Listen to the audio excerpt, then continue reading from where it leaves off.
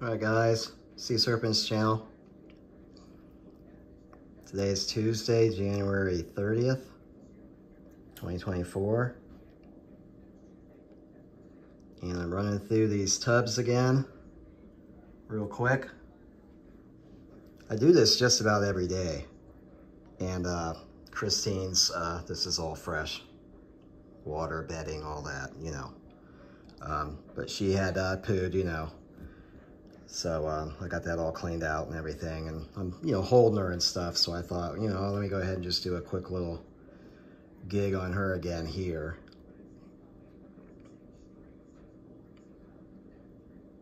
Just show this little girl off. This is my favorite Western hognose out of my whole hognose collection of 5.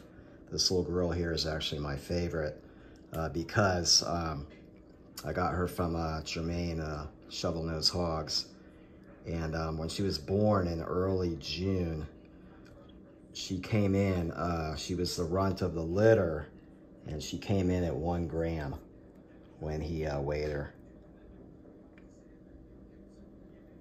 And she came from a really moldy egg, and if you check out his videos, you know, go back about 6 months ago, and he's got videos when this little one actually was the first one to pip too, out of that little clutch of, I believe it was 5 eggs.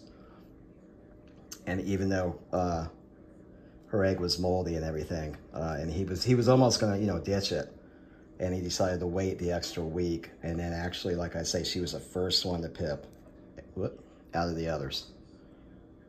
And of course, like I say, she, you know, she was a runt.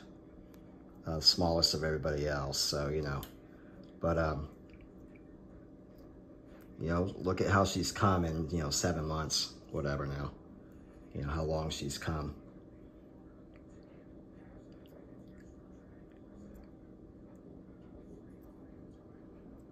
So she's a 50% albino, 50% Luesistic Western hog. She's got that beautiful, like, solid head. Most of the babies in those, he had actually 2 clutches. Most of the babies had these head stamps that were, you know, pretty dark for the most part. And of course, they retained their red coloring from their father, Curry.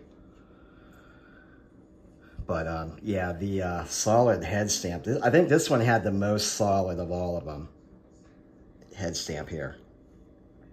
So between that and the fact that she was the little 1 gram female, you know, just I made a run for her to get her. I wanted to definitely give her a good home and have her in my collection as a, you know, forever snake here.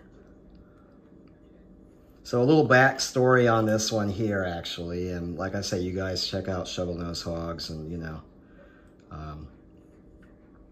know, he's quality through and through, and produces some really beautiful, healthy baby hognose snakes.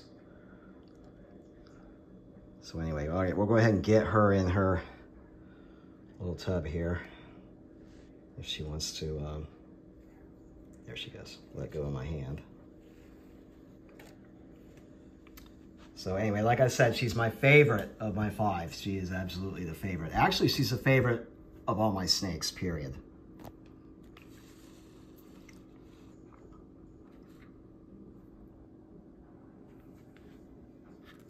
So, oops, she's gonna duck.